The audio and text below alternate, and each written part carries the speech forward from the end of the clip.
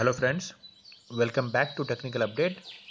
In this project, we will build a burglar alarm system using the Wokwi simulator, and the hardware component we are using here are Raspberry Pi Pico, a buzzer, two PIR motion sensors, that is HC SR501 and LED.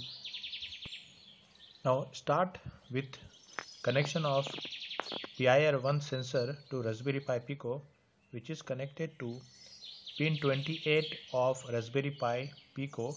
The connection is given. Now let's do the connection of LED, which is connected with a 330 ohm resistor to pin 15 of Raspberry Pi Pico.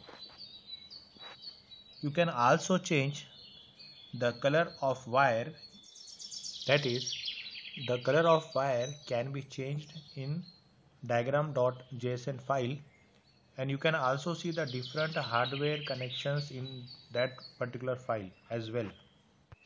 Now do the connection of the buzzer to Raspberry Pi Pico, which is connected to pin 14 of Raspberry Pi Pico, as you can see. This particular project will work fine for one room, but if you want to extend the project to cover more area, we can also connect one more PIR sensor. Here we have connected one more PIR sensor, that is PIR2, in a similar way.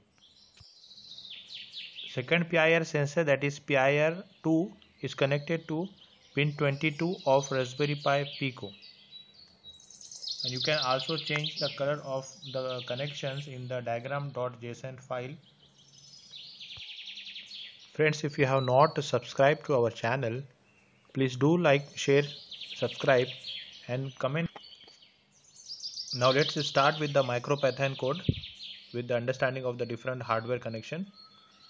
The first PIR sensor data pin is connected to pin 28, and the second PIR sensor data pin is connected to pin 22 of Raspberry Pi Pico.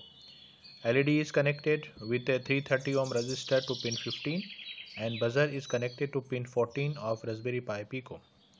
Important thing is PIR sensor HC-SR501 is a 5V device. So if you are wiring it to 3.3V, then Pico it won't work in hardware, but here in simulation I have connected to 3.3V and it is working, so that I have used. So for the simulation purpose. Now programming the alarm system, let us start by creating a new Python program and then writing the particular line of code. Now let's import the machine library to configure the Pico GPIO pin. Then import the utime library to set the delays in the program. Now for the PIR1 sensor, set up the pin 28 to PIR sensor using the line sensor underscore PIR is equal to machine.pin bracket 28 dash.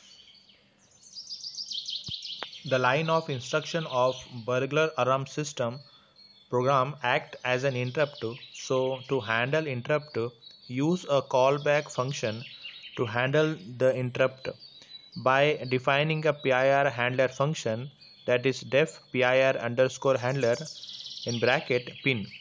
Make sure to have the correct indentation writing the program. The lines utime dot sleep underscore ms in bracket 100 and if pin dot value bracket open bracket close are used to prevent alarm from being triggered by any jitter in the signal from the PIR sensor. Now to set up the interrupt itself, use the line sensor underscore PIR dot IRQ bracket open trigger is equal to machine and the rest of the line.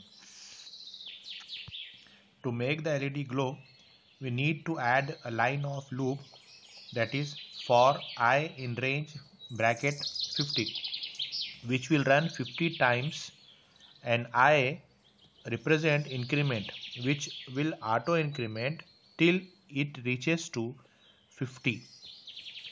Then LED dot toggle and utime dot sleep underscore millisecond 100. These two lines will let you toggle the LED between high and low with a 100 millisecond delay. So now we can do the LED flashing. In similar way, we can also toggle the buzzer by adding line of code, that is buzzer.toggle with 100 millisecond delay. The second PIR sensor, which is also connected here, is also coded in a similar way, like setting up the pin and then creating a new interrupt. We can have multiple interrupt with a single handler. So the interrupt function will also be modified for considering the second PIR sensor.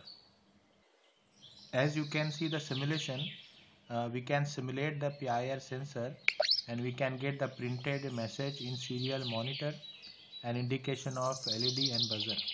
In physical way, PIR sensor will be activated by someone when it comes in its range. You can make this project with real components and hardware. The code and link of the Wokwi simulation for this particular project is given in description link. I hope you learned through this particular project. Stay tuned for more such upcoming videos. Please do like, share and subscribe. Also write new ideas in the comment. Best of luck and thank you for watching.